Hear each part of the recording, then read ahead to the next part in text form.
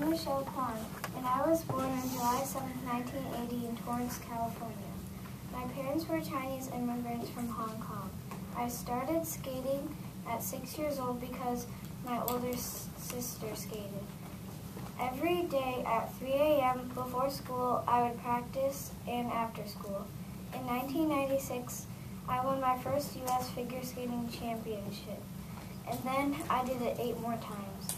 In 1996, I also won my first figure skating championship, World Figure Skating Championship, and then 4 more times. In 1998, in the Olympics, I got the silver, and in 2002, I got the bronze. I've also been in movies like The Ice Princess, and I've also done cartoon voices for The Simpsons and Arthur. I've been on commercials for Campbell's Soup and Coca-Cola. After skating, I graduated from the University of Denver in 2009 and Tufts University in 2011.